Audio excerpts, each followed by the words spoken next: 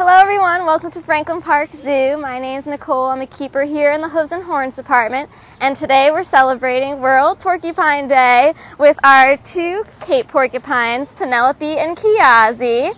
And today what we've done for them to celebrate is we've set out some enrichment or some toys for them to interact with. We've got some boxes with produce in them. So that's pretty exciting. It looks like so far they want to check out their log. I just let them out. So usually when they come out they want to explore their whole exhibit, but they do enjoy their log. But there's some produce out there that hopefully they'll interact with, and some biscuits. In the meantime, if you guys have any questions, I'm available to answer them for you. Just type them on in the chat.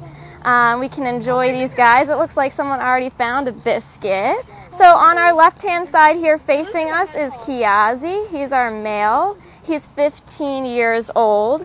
And on the right we have Penelope, and she is 7 years old. She actually looks a little bit bigger, and that's because she is. Typically for these guys, females are a little bit larger than the males. It's not uncommon. So what they're doing right now is they're foraging, looking for their snacks, and as they walk around, definitely get a look at all those quills they have. One of the main misconceptions about these guys is that they shoot their quills. That is not the case. Instead, they'll fluff up and make their quills really big and stand up, and then they'll back into a threat. But they'll usually give you a little bit of a warning sign first, so they're going to shake their tail, and it actually makes a rattle noise, just kind of like a baby rattle, and that kind of lets you know to back off.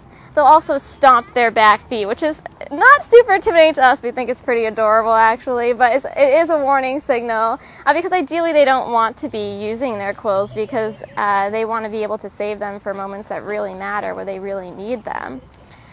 And they are chewing away at those biscuits. You might even hear that crunching. These guys are serious chewers. That is one of the main things that they like to do. So for enrichment, we also like to give them different logs and sticks to chew on. In their natural environment, these guys would be eating roots, and they'd be eating bulbs and bark. So we want to keep them busy that way.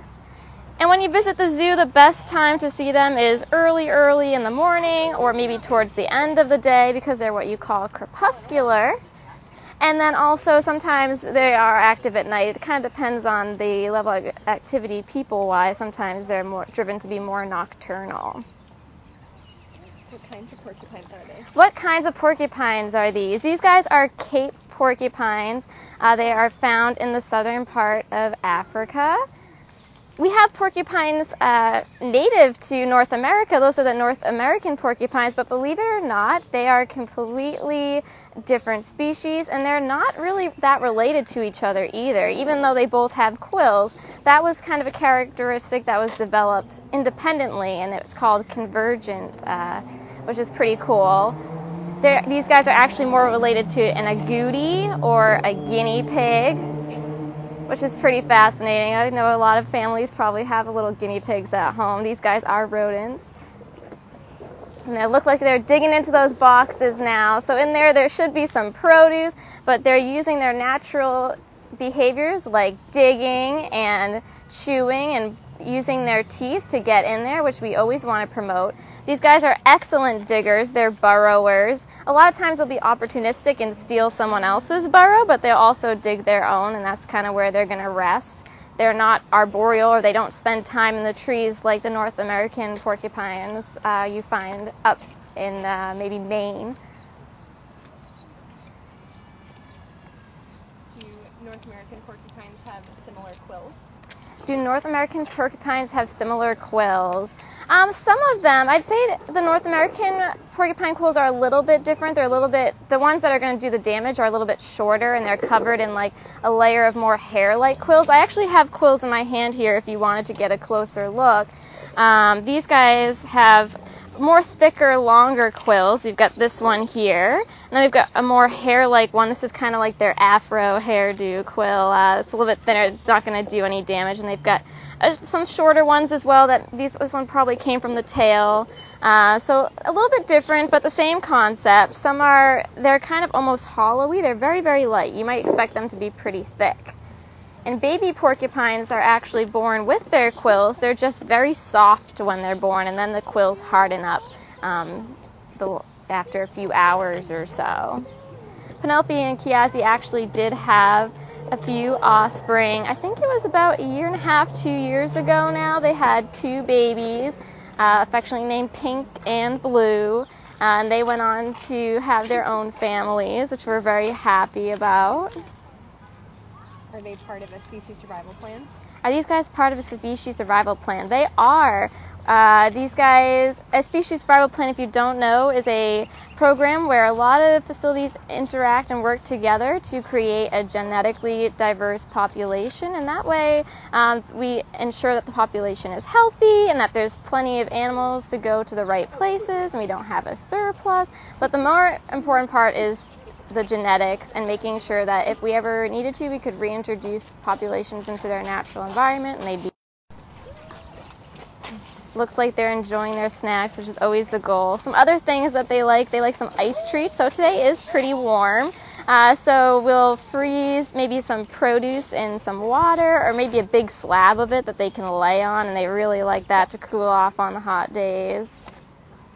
What does their daily diet look like? What does their daily diet look like? So these guys will get a biscuit, which you might be able to see in there, and it's kind of compact with all these different nutrients that they need to give them a well-balanced diet, and they get a chow as well. They get some produce, so they like their greens, they like kale. We also give them collards. They have sweet potato and apple. And then we'll also give them some bonus treats sometimes too that are special just for training. And then they also get some sticks, leaves, and branches. Here at the zoo we have what we call browse program, where browse is basically any plant matter. Sticks with leaves on them is ideal, and we'll cut sticks and leaves throughout the summer, and we'll even save some and freeze it so that over the winter all our animals can get fresh greens as well. We actually partner with a lot of landscaping companies, and that's kind of how we're doing our part as well, because a lot of the plants that our animals like are actually invasive and not good for the environment, like Japanese knotweed. So companies will cut that down for us and donate it, and we can freeze it, and then animals will have something good to eat over the winter. That's a good question. Another question was asking if they get dental work on a regular basis. Do they get dental work? So they don't typically get dental work. We're always looking. So I was talking about that training program. So they have what you call a chute, which is a tiny little hallway, and they can walk into that and get nice and close to us. And ideally we're able to touch different parts of their body or get a good look at their mouths. We were concerned someone had an abscess not too long ago, and we were able to monitor that.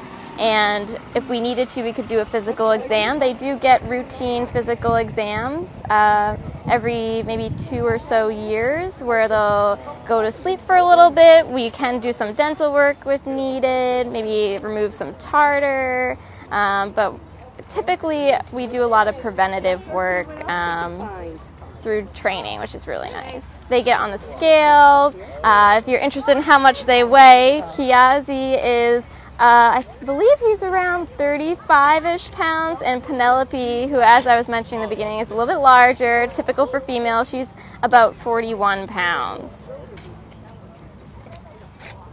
She's typical weight for them. Any recommendations or advice for what to do if people encounter porcupines in the wild? If people encounter porcupines in the wild, I definitely recommend giving them space. The North American species moves a little bit slower, so just give them plenty of space and watch them from a distance. Typically they're probably going to be in a tree. These guys run pretty quick, so you probably want to give them even more of a wider berth.